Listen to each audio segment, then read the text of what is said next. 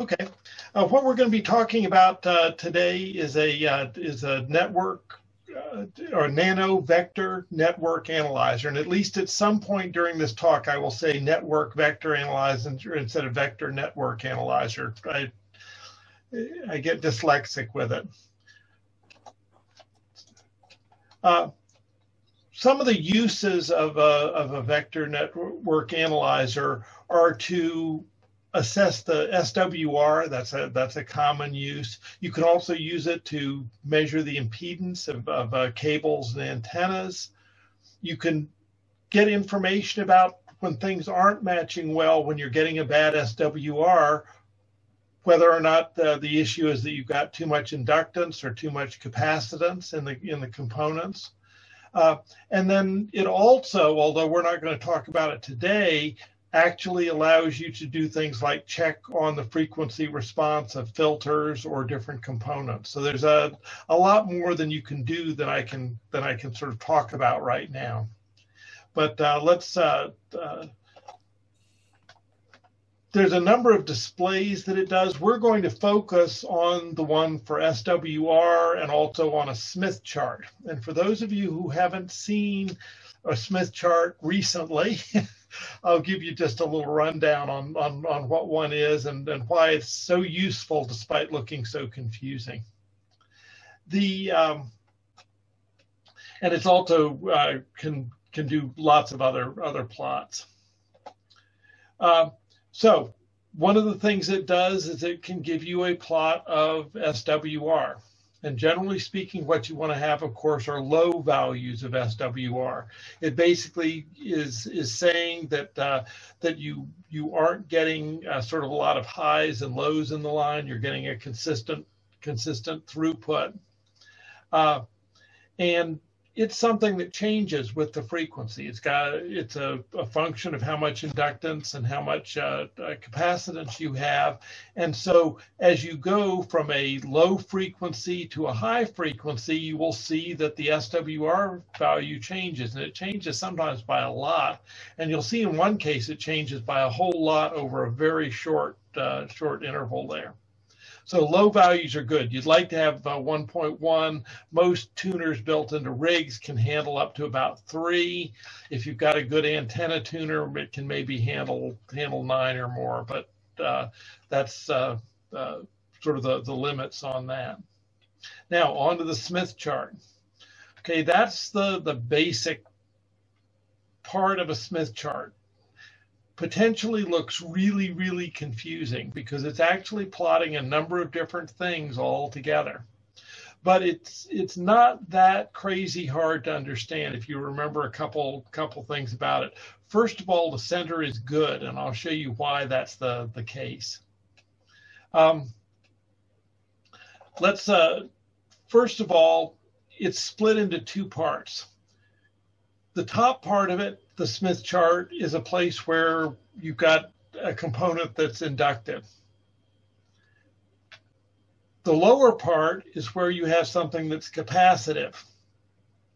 And then you've got the line here that basically shows where there is no reactance. Reactance is what you get when you have the either capacitance or inductance. And that's sort of the ideal. You'd like to be sort of somewhere on that line when you're hooked up to an antenna. Okay, now let's talk a little bit about the curvy things here, the circles. What those are is they represent what the impedance is. Now, all of our antennas and cables for ham radio typically like to see 50 ohms. Okay, and that's the circle here. That's the 50 ohm circle. Sorry that it isn't very circular there, but that's sort of it. Now, if you had something that was absolutely shorted, it would show up out here at the left-hand side. If you had something that was completely open, where there's no connection at all, it's just not there, then you're going to be at this other end of the edge of the end of the circle there. But where would we like to be if we're talking about ham radio antenna. If I hook it up, where do you want to be? And the answer is that you want to be at that sweet spot. You want to be at the place where you have low reactance, where you've got that horizontal line that is essentially no reactance, and you'd like to be at 50 ohms. Okay, where you've got 50 ohms of radiation resistance there. So if you look at a Smith chart and there's nothing near that central spot, you know that antenna is not doing very well. And by looking at whether or not it's inductive or capacitive, you can see what sorts of changes might be made with an antenna tuner in order to make it work better. Yeah, so here is one of the things about a Smith chart is that just as for SWR, it's a function of frequency. So what we've got here is something where it starts at a low frequency and then goes to higher and higher and higher frequencies until it finally gets to the highest frequency that we've specified. And it's pretty common to see things that sort of do this loop-de-loop pattern. Sometimes it'll go around and around and around and around if you're looking at a fairly broad frequency range there.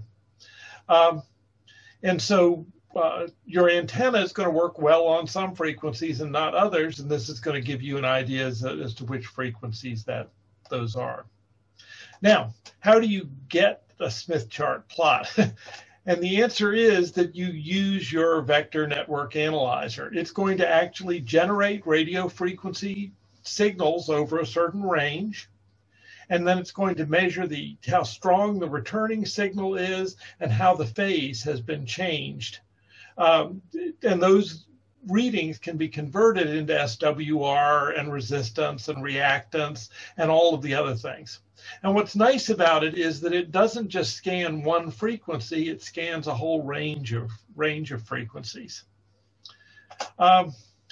This is a picture of my network vector analyzer. I've got it here, but I sort of doubt on Zoom with the backgrounds it's going to show up very well. You can see it's a small little thing. They're pretty inexpensive. You can get them anywhere between about $55. The ones that tend to be more expensive tend to have things like better connectors. This one's got tiny little SMA connectors that are going to require some adapters. They actually have some of them that will have N connectors or PL259 or SO239 connectors. One of the things about the cheaper kits is they don't always come with these little calibration terminators that are these little things over on the side. And we'll talk about calibration in a moment. Some of the cheaper kits won't have that, and you're going to want to have it. So look carefully if you decide to purchase there. It can be controlled either using a little, a little switch on the top of it that's basically sort of a toggle that goes back and forth that you can click on, or there's a touch screen. My particular one actually came with a little guitar pick to act as sort of to make it so that you could click accurately on the screen, and to do that. It's small enough that doing your ham-handed fingers probably isn't going to be a good solution.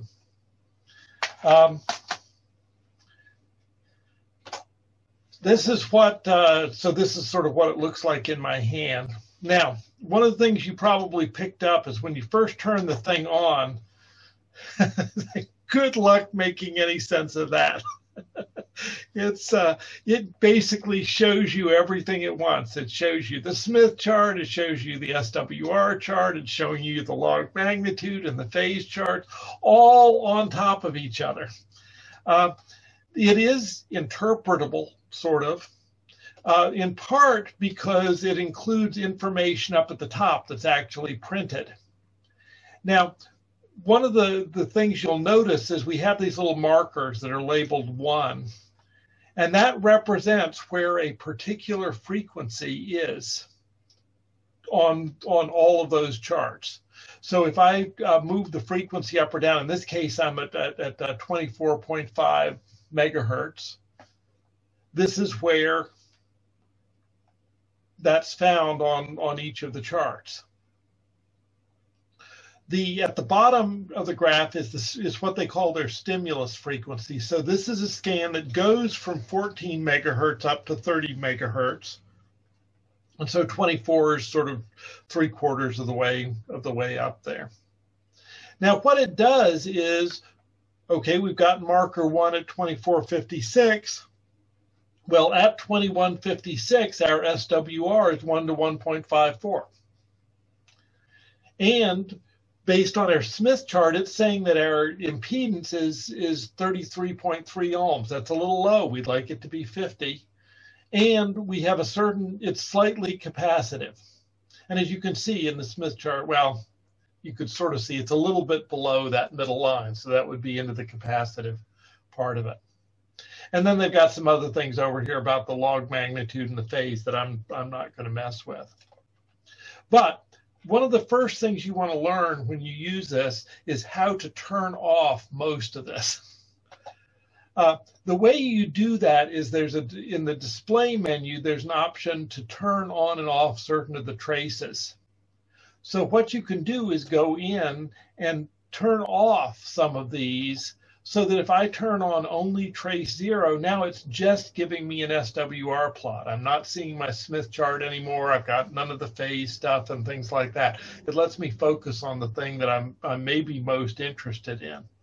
And it's giving me the same information that it gave on that really crowded, ugly chart. If I go down and select one of the other traces instead, I can get just my Smith chart. And we can see that point there is a little bit below that line down in the capacitive area. And it's a little bit closer to a short than it is to an open circuit. And so that's our 33 ohms, where we'd like to be right there at 50 ohms, but we're a little bit low there. And we can actually read that out there that it's saying at 33.3 ohms is where we are at 0.1. Now, the menu system has got a ton of options. You don't really need to use all of them. That's the good news. And I've shown you some that I tend to use a lot, but some of them I'm going to use more than others.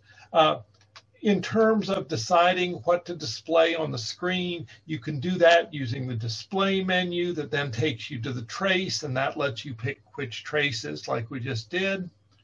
Or we can go to the format menu and say, okay, I'd like a Smith chart, I'd like an SWR chart, etc. Those two overlap a lot in terms of what they do. There's also the option to, if you like a set of settings that you have, you can go and you can save those and later on recall them. And we'll talk in a little more detail about this start menu there, and also this calibrate menu and how that works. So let's go and do a little bit of that. If I want to go and use the network analyzer, what I'm going to do is I'm going to first of all select the stimulus frequency range. So I need to say, before I said I wanted to go from 14 megahertz to 30 megahertz, well, this thing will go up to, this particular one goes up to 1.5 gigahertz from 1 megahertz or less. It's got an extremely broad range. So you're going to want to pick the frequencies that are of interest to you. So if you're interested in 80 meters, you're going to want to look at the frequency range of 80 meters. The next step is to calibrate the vector network analyzer. And then usually you want to save that information to a memory location so that you can call it up later, so you don't have to go through the whole select stimulus frequencies and calibrate each time. You can just say, I want settings number 3, and boom, you're reset up again. And then you can also set the display parameters. Now, you need to do steps 1 and 2 in order, because when you go and select the stimulus frequencies, the appropriate calibration may change. You don't want to calibrate and then set your frequencies, because you're going to throw everything off anyway. So let's look at how we do that. If we go into the stimulus menu, what we've got is a button for our start frequency and for our stop frequency. There are some other buttons here. You don't really need to use them. I really just do start and stop. And there's a keypad here that I can move around to type in the frequency that I would like, and then I can either hit M for gigahertz or excuse me, G for gigahertz, M for megahertz, or K for kilohertz. And I can use decimals and so forth. So I would just type in the frequency that I would like to start. And then I repeat the process for putting in the frequency that I'd like to stop. And then that's what's going to show up on the bottom of the screen there. For calibration, I'm going to use my three little calibration terminators here. And these are open, and notice that there's no pin in this one. There's no connection between the outside and the inside. And you may say, well, heck, why don't I just leave it off? That's open.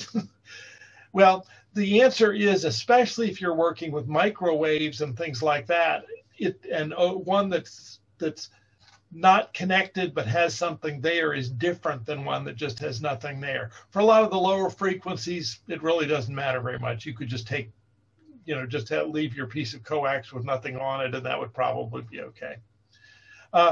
There's also one that's shorted, and notice here that the center pin is connected to the ground, so you're just shorting the ground there.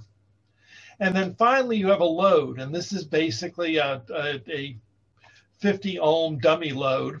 It's a really, really tiny one because this thing's got no power to output there. You're putting out minimal power there.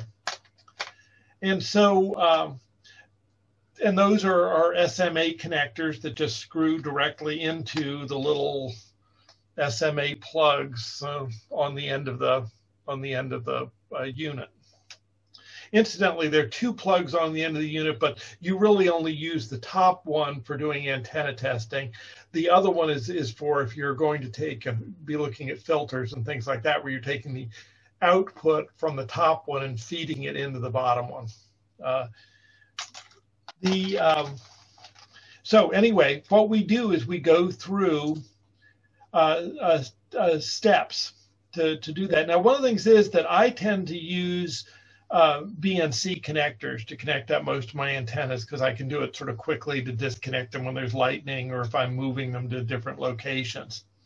Now, what that means is that if I've done my calibration just using the standard connectors, it's calibrated to here, and I'm actually testing everything out here, which actually includes two parts, the barrel connector and the BNC connector, that actually aren't going to be part of my antenna. My antenna and cable really starts here.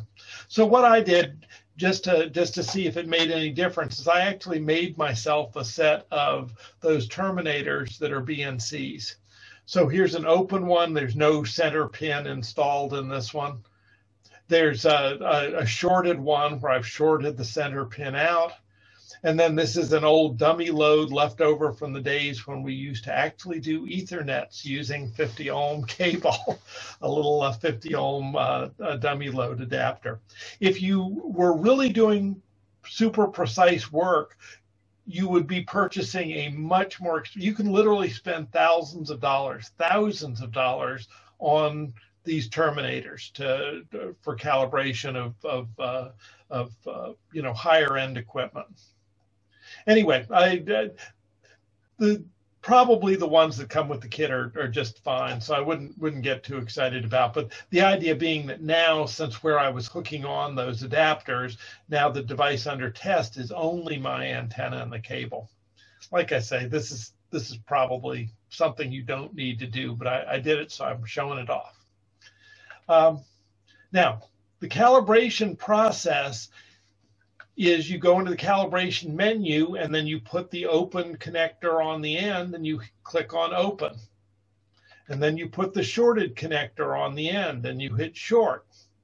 And then you put the dummy load connector on and you hit load. And notice that it's actually doing a display as you do it, because I said that this end of the Smith chart would be short, and there it is. There's the short showing up. So if you're ever uncertain as to whether or not your calibrations are current, you can always just take and stick these on and look to see whether or not the short shows up where it should show up, and the open one shows up at the other end of the Smith chart where it should, and the load showing up right in the middle, the dummy load's right in the middle where 50 ohms, our sweet spot where we want it to be. And Ed, I will point out there that note that this dummy load is perfectly balanced and non-inductive, and it would be a lousy antenna. The reason being that it's entirely resistance, but hopefully your real antenna isn't just a resistor.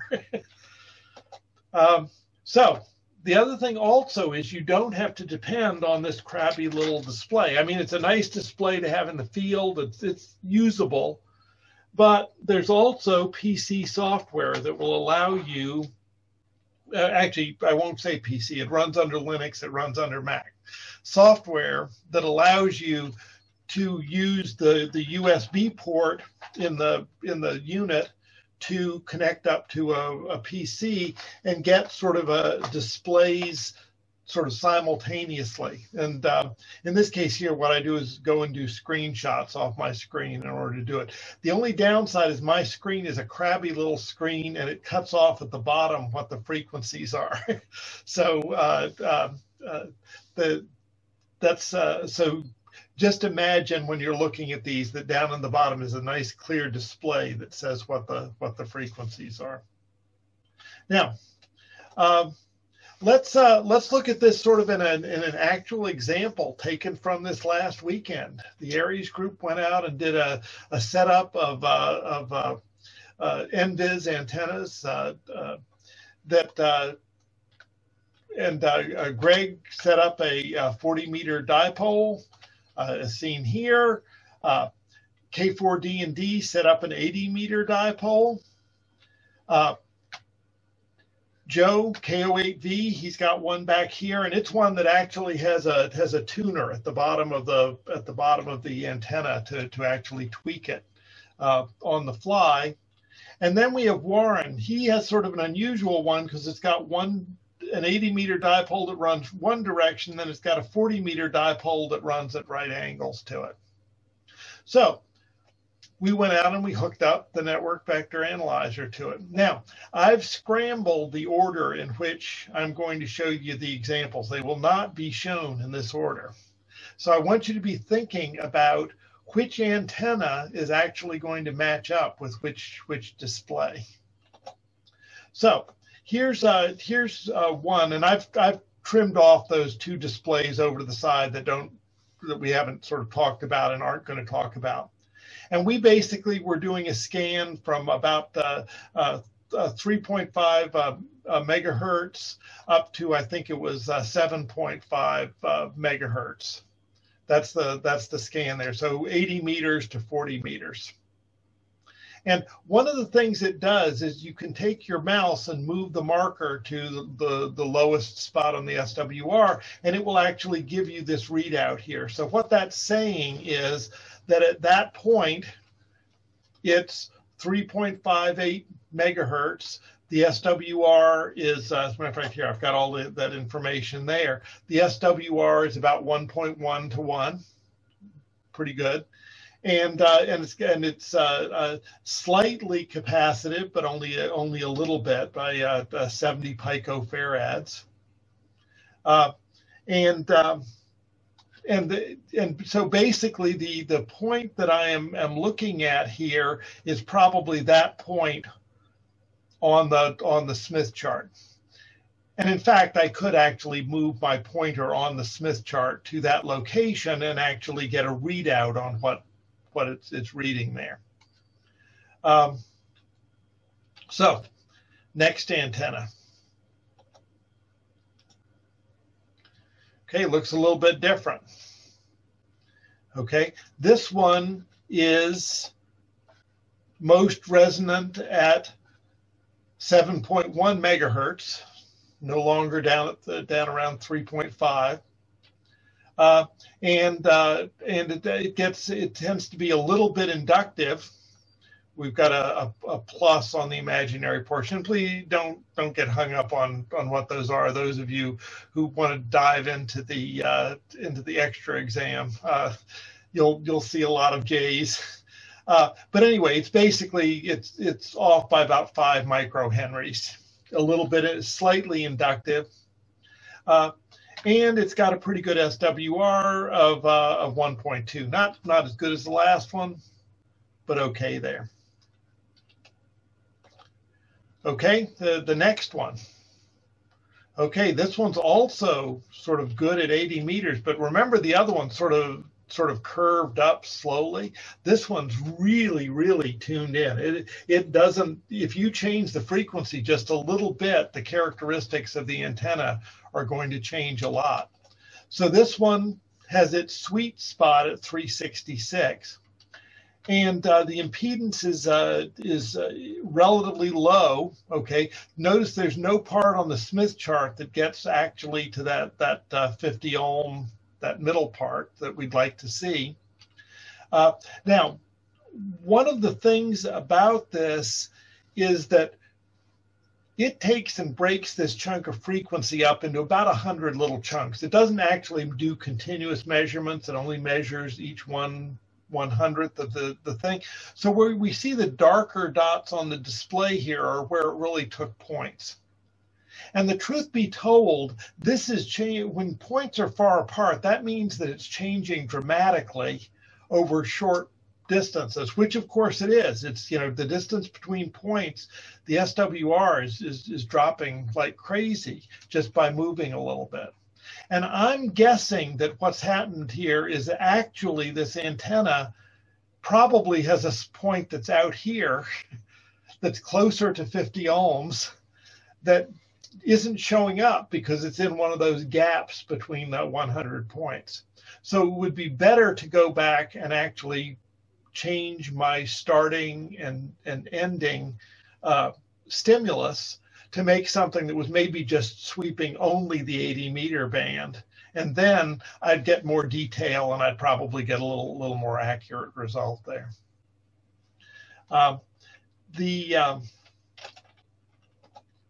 Okay, and what about this one? This one's got two good spots here. You see our curves, we've got two curves that all get sort of close to that good spot on our Smith chart. And so this one is resonant both at about 3.7 and also at about 7.14, and with comparable SWRs of about 1.3 roughly, or 1 to 1.3. Okay, so that one does well on both. So which antenna was which? Okay, the 40 meter antenna, 80 meter antenna with tuner, 80 meter antenna without specific tuner, and antenna with both a 40 meter dipole and an 80 meter dipole. Well, let's look at them here. Okay, well, that one that was the 80 meter dipole was the K4D&D dedicated dipole, and that's one that has sort of a relatively smooth curve up from that best spot. The dedicated 40 meter dipole, well, that was the one that was resonant at 40 meters. That was sort of an easy one. And then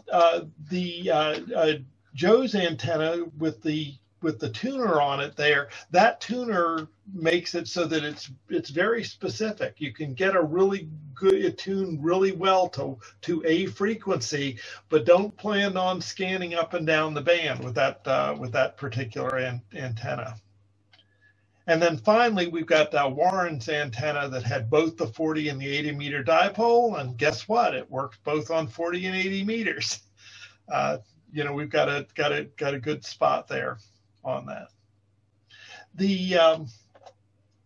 There's also a ton of other things you can do with the Nano VNA. One of the things that I think is sort of neat is the software will also will tell you how long it thinks your cable is, which is handy because if you happen to have a break halfway down your cable and you don't know exactly where it is, anything that will give you an estimate on it is valuable.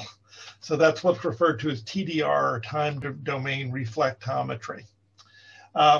You can also, like I say, by using that second connector, you can do all sorts of things in terms of examining the actual values of components. I always use my voltmeter to check out resistors because I'm colorblind and I can't use the color codes to save my life.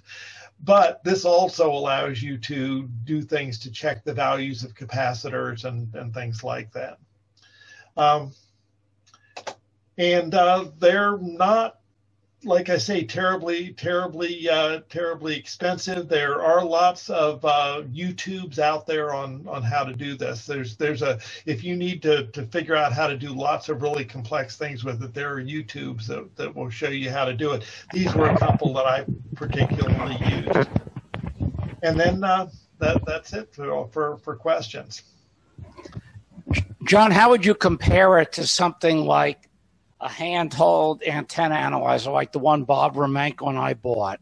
Right. One of the things that we actually did during the test was that we actually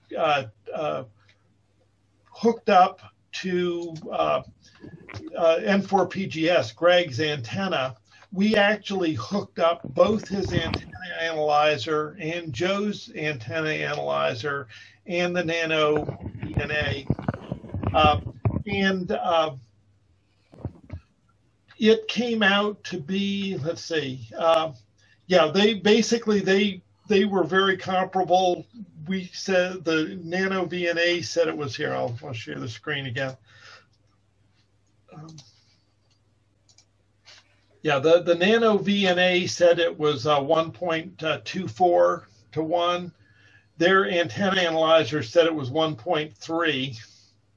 And they gave it at a slightly different frequency. They were testing it at 7.2, and this was saying 7.1. But it actually came out surprisingly well. Now, I will say also that when I first started off doing it, I had screwed up something on the calibration, and it was giving unbelievable numbers. I mean, I had like SWRs of 1 to like millions.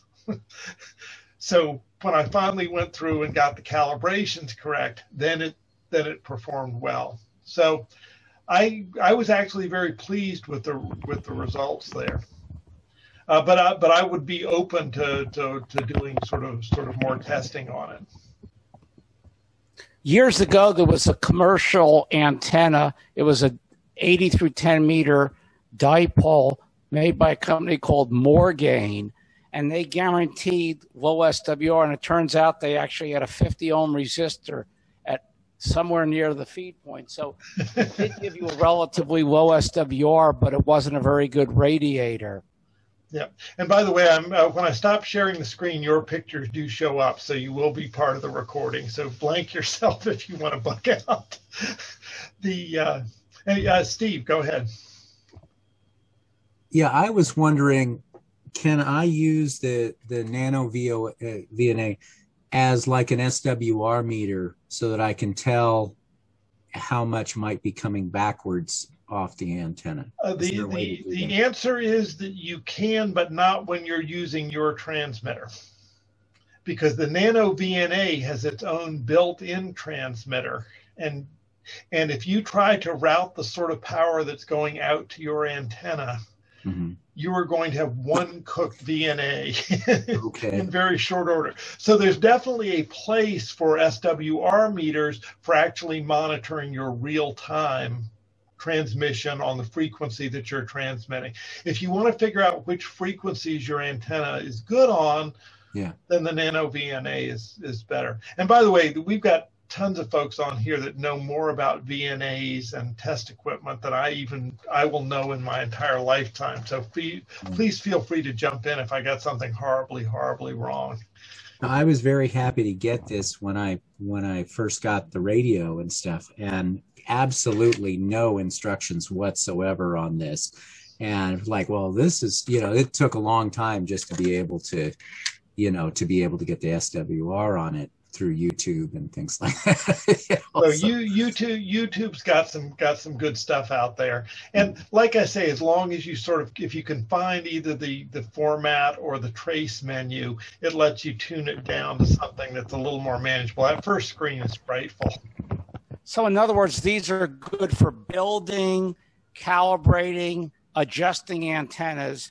But once you have your antenna configuration set up, use an in-shack SWR meter. John, do you want to elaborate a little bit on my note that we're really not quite measuring SWR by the purest sense of the word? Yeah, well, the thing is that I think that it's, well, yeah, as a matter of fact, I may let you sort of talk about that. One of the things is that it's doing VSWR, which is based on the voltages that it's seeing. It's based on what voltage goes out and what voltage comes back. But go ahead, Ed. Basically, SWR is a fairly complicated formula. It's like 1 plus rho over 1 minus rho, and these are reflection coefficients, but it's measured at the antenna. So to really reduce your SWR, you actually have to change your antenna, lengthen or shorten it, or have an antenna right at the feed point.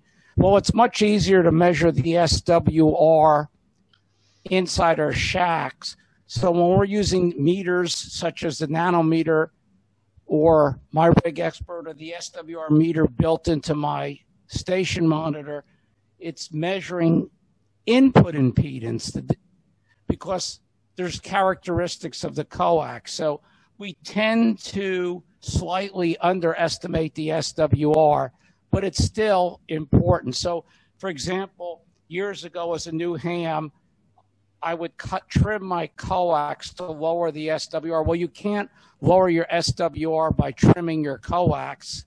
That's the inherent mismatch between the coax impedance and the complex impedance of the feed point. But the reason it appeared to lower the SWR, it was changing the input impedance to a value more acceptable to the rig.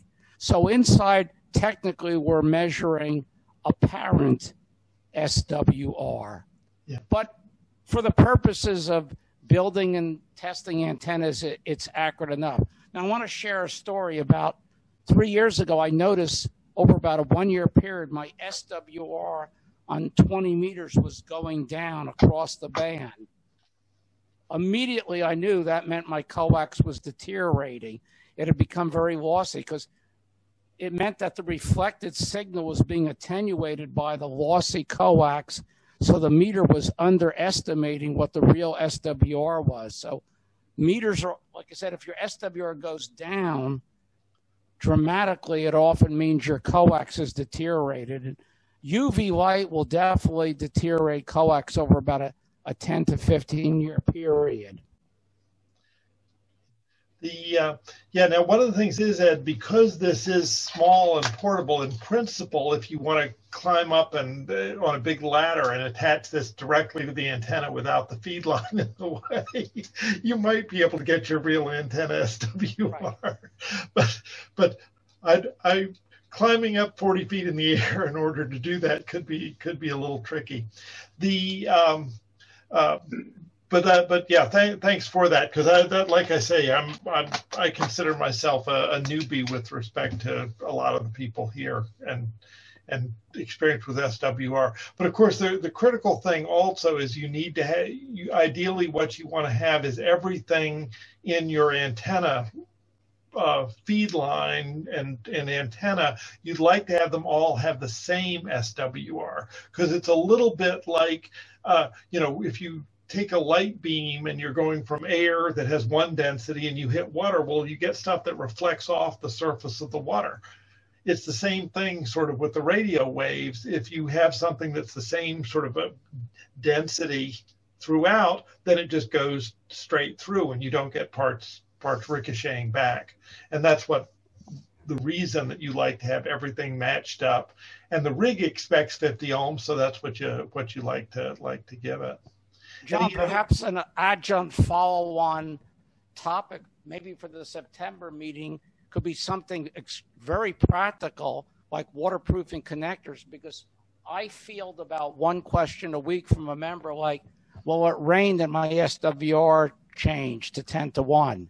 That's well, and it's, as you know, it's water in the connectors.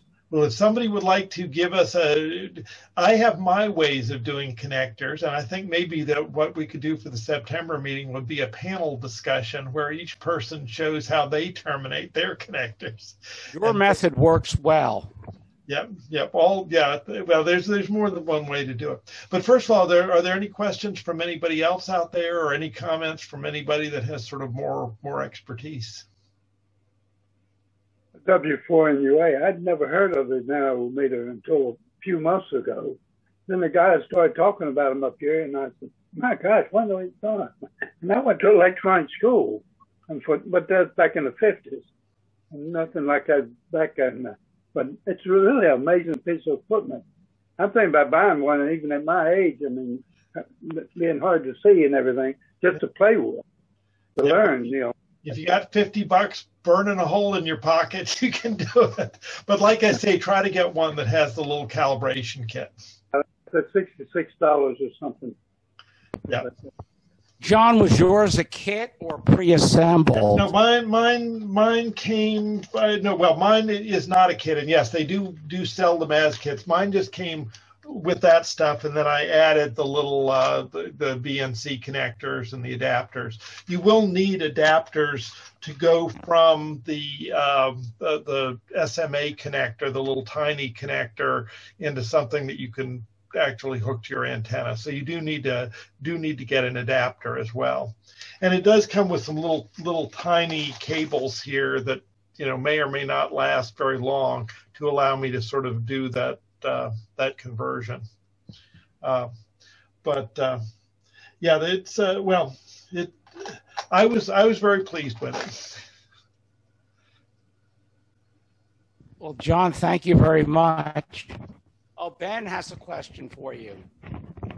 Actually, just a quick comment towards Frank's concern about the screen. As John showed you, you can also hook it up by USB and have it up on your computer screen, and I find that to be a lot more helpful, because that screen, it is pretty small, but once it's hooked to your computer, you can actually see a lot more, and I think you can do a lot more with it.